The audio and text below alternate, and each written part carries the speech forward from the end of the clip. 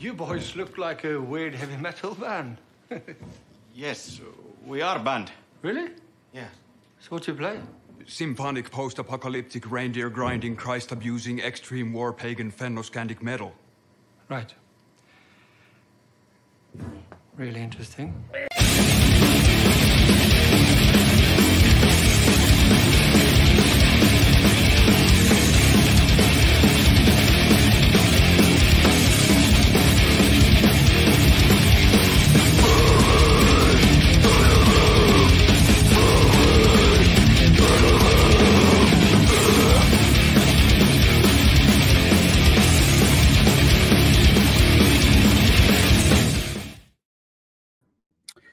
What up, everyone? DJ Nubis here with your Metal Time Radio podcast, doing another species spotlight. This time, doing the Psalmopoeus Irminia, also known as the Venezuelan sun tiger, my favorite. Had always wanted one, finally got one a while back. This is our boreal species. So obviously in this series, obviously I'm going to spotlight all my tarantulas. Got to put that out there so you don't know what you know. What I'm doing with this particular series is what I'm trying to say. But this species of spider tarantula is from Venezuela, North Guyana, North Brazil, as well as Parciama, which I'm not really sure where that is. Probably still in Brazil somewhere, I'm assuming, or South America, excuse me. Anywho, as far as experience level, so most beginner spiders are where you start. So because you're either dealing with like temperament, venom. Unfortunately, a lot of the beginner spiders, like most non-venomous, are basically New World. So they have irritating hairs where they'll kick hairs at you. Now the sun tiger is a New World, but it's the only one that doesn't kick hairs. But because it is, it's like that go between new and old world. So the spider itself has some pretty strong venom for being a New World, but it doesn't kick hairs. But it's it's all about how you manage to deal with them as you have them in the hobby, and how you feed them, clean the water dishes, all that kind of stuff. So it's just about respect for the species and spiders in general. Because I told you before in my last video, even with more docile species like the Brazilian black or the curly hair or even the striped knee, they don't possess strong venom, but they're big enough where the fangs could hurt you. Like, it's called tagging, because spiders will rear up and they kind of almost like a snake almost. So even though you may not get sick from those species, like, their fangs are big enough that it hurt. Like, so it's about respect, knowing, seeing the signs of how they're behaving and all that good stuff. Mine that I have, I call her Mithra, and there she is there. And so obviously I named her after the goddess of many arms and stuff like that. I kind of forget the full definition, but you can see here she's got like the tiger stripes and then the sunburst on her legs, the little lines there. I have a video too that I'm going to show you of her later walking around. But I have a quick little video here from the Tarantula Collective, a group I follow both on Facebook and on YouTube. And he's going to break down a lot about the species, some of the stuff that I've said to you just now. So here you go. We're going to go and check out Tarantula Collective explaining the Psalmopoeus Irminia.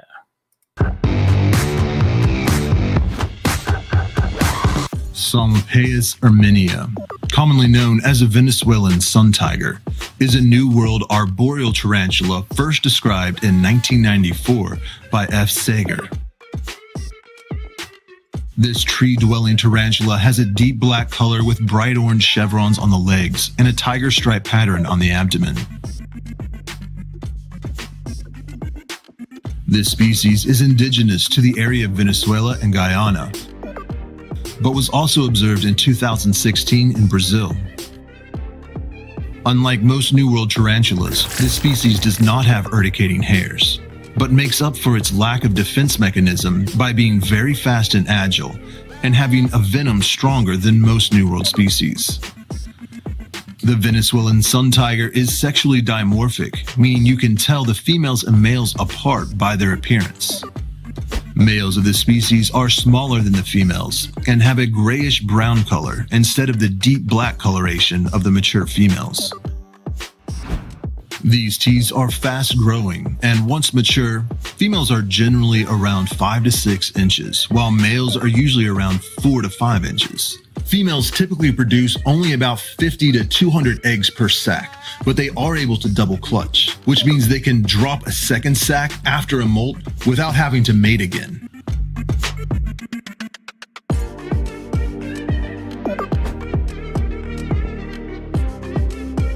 Of all the teas in this genus, the Irminia is the most defensive in my experience. They are very fast and will teleport from one side of the enclosure to the other before I can even react. That, coupled with the fact that their venom is stronger than almost every other New World, this isn't the best beginner tarantula, but makes an excellent species for anyone with some experience with New World tarantulas to begin to make their transition to keeping Old World tarantulas. I find that if you provide ample places for your sun tiger to hide and feel secure, they are more likely to retreat out of sight than to give you a threat pose. And I usually tap on the glass a few times before opening their enclosure to give them time to retreat and hide, as opposed to just opening it up and startling them. Reports online state that their venom has reactions like vomiting, sweating, lightheadedness, and muscle spasms that last for a couple of days. Again, a bite is something you really don't have to worry about if you have a proper setup, you warn the tarantula before you cross into its space, and you use tongs to drop in feeders or remove the water dish. As long as you are mindful and respect the tea's space, there is little to no chance of a bite. Yeah, so there you go. The information on the Venezuelan sun tiger. Yeah, so in my enclosure, which I'll show you in a minute, it's actually a pretty big one for an arboreal. Like, she doesn't technically need that much space, but when it comes to the more, spiders that have a little bit more aggressiveness or more defensiveness, I don't want to say aggressive because they're really not aggressive. The only ones, like my OBT, when it's smaller now, but once it gets a little bit bigger, even at its age right now, it's like this big, but it still gets very defensive whenever I, try to give it food or water.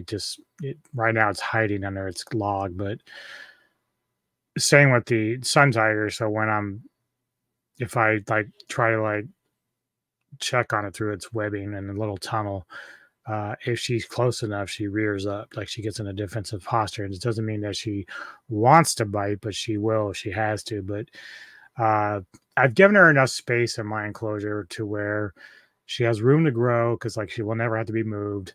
Once I moved her before, she's fine. It wasn't actually a problem. At first, she was so fast, I didn't even know she ran in. The way we were doing it between Neko and I, we had a video on it a while back. Wasn't sure if she got in there or not, but she did. And so that's the thing. You have to be careful, mindful of what they're doing, have a plan in place. Even when I moved my ornamental not too long ago, I used a new method with basically a plastic Coke bottle that's cut in half with a cap on the back with a hole in it, so I can put her in it and then transfer her over and then just stick a straw or something in, and she'll run out. And that's what she did when I put her in her new enclosure.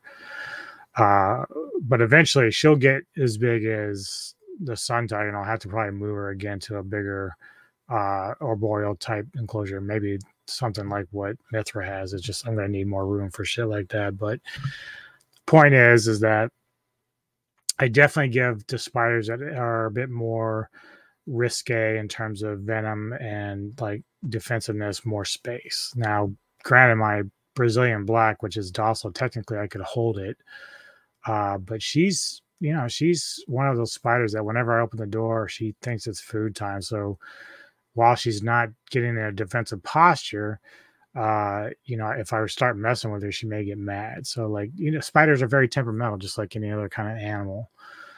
So you have to be very careful, even with the ones that aren't venomous. She's the one that got irritating hairs on me, and I was itching for a fucking month.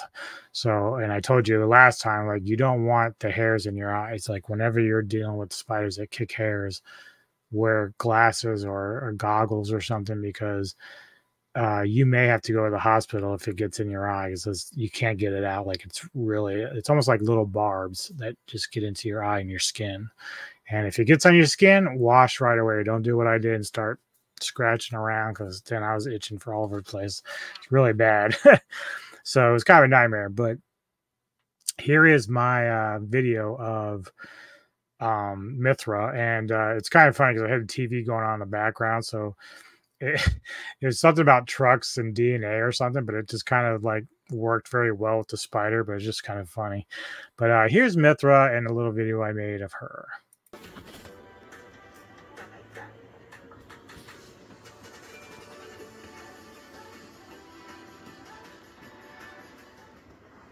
Heavy-duty DNA, you can live to the max, because it can tow to the max. The new 2024 GMC Sierra HD, engineered with heavy-duty DNA. So yeah, I got some video of her because she doesn't always come out. So when she does, I try to always get photos and video of her right away, because most of the time she does spend time in her little cubby back in the corner, which she's revved up and keeps in there. A lot of times she has like this tunnel that kind of goes out by the water dish whenever she needs water and stuff. So usually I dropped a roach in there the other day she ate. So they eat dubia roaches, crickets, large crickets. Obviously, as they're smaller, they'll take like mealworms or small crickets and stuff like that. So they're very easy to manage. Most tarantulas are. Like, I haven't had any issues with the species that I have. It's can be a little nerve-wracking because like I said, for my OBT, I had a larger OBT that I got some months back, but unfortunately after about a month it got impacted and passed away. So I was very bummed because it was a full-grown female, and I was like, oh, I don't have to worry about dealing too much with moving this one around, but passed away. So I got a juvenile, and it's doing fine, it's eating. But once I get to a point, I'm gonna have to move that one to another enclosure. So but I want to do the ones like I have the curly hair and my black Brazilian in with the double doors. Like, it's not a boreal, they're more of a terrestrial species. So when I go to do that, it's going to be something I have to watch out for, because like I said, trying to get a spider to move into their new spaces is not always easy, because if they're defensive, usually you just kind of try to push them from behind just to kind of nudge them into, so they'll just kind of run in. But if they're a defensive spider, they will sometimes turn around and rear up on you. Even my skeleton leg, which is a new world, when I first went to move her into the enclosure, she immediately turned around and reared up on me. So I was like, well, how the fuck am I going to get you in there? You're just acting like an asshole. I think I had to actually leave the other container inside there, and I was just kind of pushing her out a little bit, and then she finally got out and went and hid. But it's crazy. If you ever watch Dave's Little Beasties, like him trying to move spiders, sometimes they don't always cooperate. They will run around his table. He has to go and catch them and put them back in. So, and some of those species can be dangerous in terms of just making you sick. So, but he's very calm. He's always saying, stay calm, be gentle. And that's really the way to do it, because you want to show them the respect that they have, and then everything goes well. So far, I've been doing this for a couple of years now, since I'm getting back into the hobby, and it's going well. I've had some pass away, but most of them were males, and just because males don't live generally that long, and I don't do any breeding. So like, even now with my dwarf bluefoot baboon, he's a male, but he's still going. Like, he's still doing his thing. Now he wants to mate. Obviously, that's because he's mature. But I don't do that. Like, I don't have the necessary knowledge or ability to do raising. Like, obviously I could build something like Dave has with his little humidifier or whatever that place is he keeps his spiderlings in. But, then again, I could make money, but I've got so much going on in my life that doing breeding isn't one of those options. Like, I could do it if I really felt comfortable doing it, but I'm just not at that stage. So right now it's more about, I've got 13 different species of tarantulas. I'm going to showcase them all at some point, and I'm having fun just doing that. So the only thing I worry about is like Neko and I plan to move in a few months to another location in Delaware, which is a couple hours away. And so I'm going to have to transport them. So I'm going to have to gather them all up and then put them in little containers and then move them. So I'm not looking forward to that too much because, travel of any kind for a tarantula can be nerve-wracking and stressful. So they could die along the way, which would suck. So I don't want that. So I may try to keep them in their enclosures. I may just try to keep it from having a lot of vibration and turns and stuff. So I want to try to keep it, because we'll have to use her Jeep to do that. But I want to try everything I can to make sure that there's not a lot of movement with the spiders, so that they're not too disturbed while we're driving out there. So yeah, there you have it. This is the Venezuelan sun tiger. It's my favorite species that I have, the one I've always wanted. Mithra is very beautiful, and she's showing signs of molting, but I want to get her fattened up some more, but she hasn't really been eating too much more. She did have that roach the other day, but thing is, it's kind of a stressful thing for tarantulas to molt, because they usually have to have a lot of food and water before they do it, and then once they get out, they got to go and drink a lot of water, and then it takes a few days before they can eat because their fangs aren't hardened up yet. So yeah, it's fun, but it can be scary because you don't want your spiders to pass away by undue circumstances. So anyway, that's it for today. Thanks for watching. If you got any comments, do you have your own species of tarantula? Have you had this species before? Let me know what you thought of it. And see you next time on the Metal Town Road podcast.